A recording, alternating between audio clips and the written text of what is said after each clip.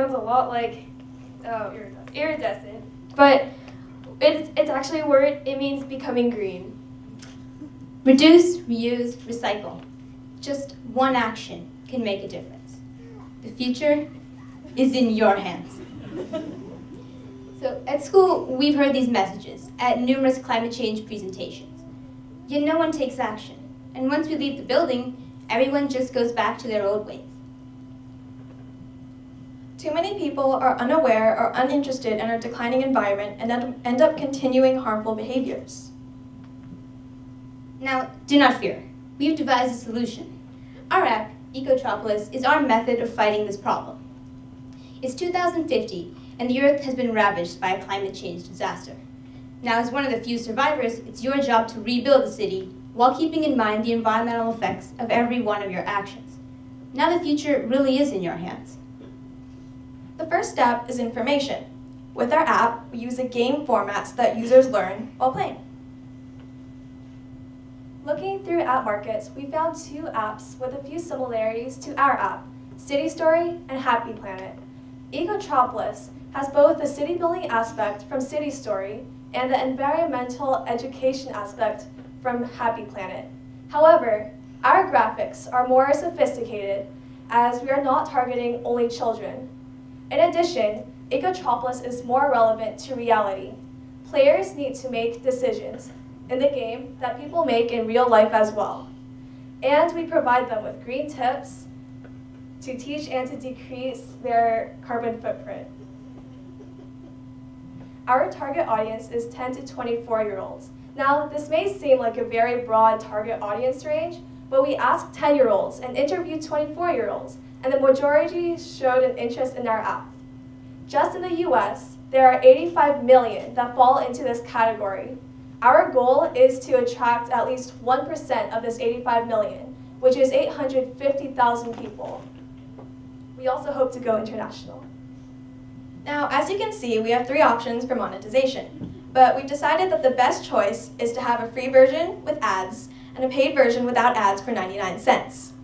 If we reach our goal of the 1%, we calculated that the total profits will be about $848,000.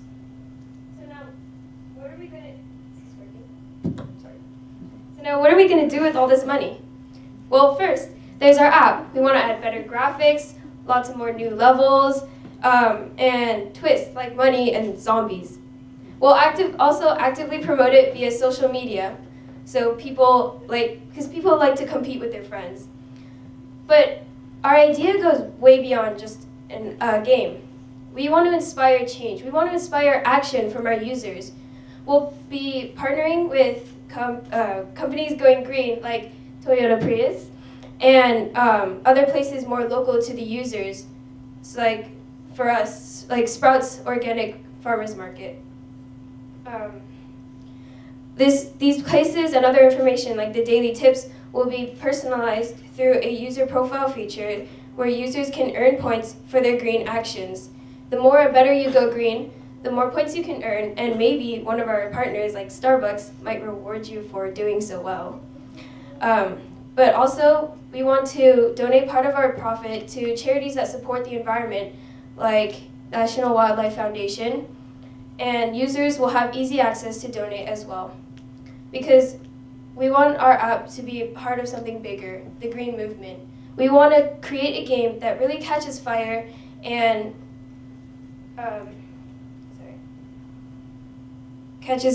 encourages people to make a change. Thank you.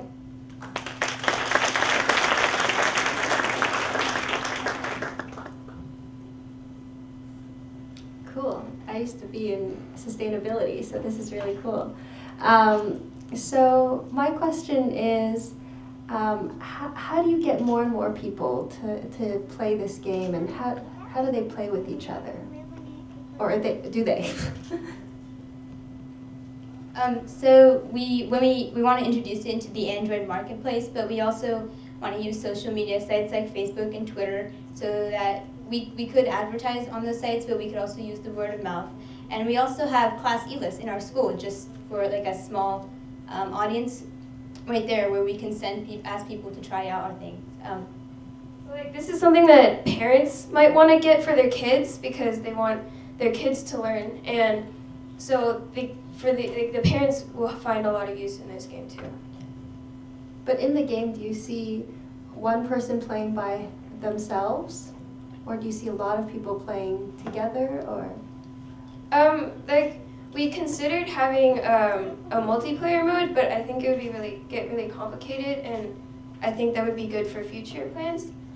But right now, it's just the one user.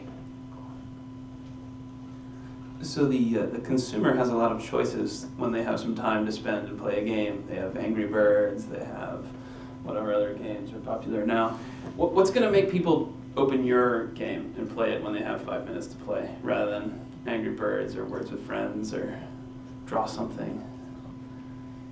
Well, that's why we included the city building aspect, because we wanted it to be a game so that people get addicted to it, hopefully.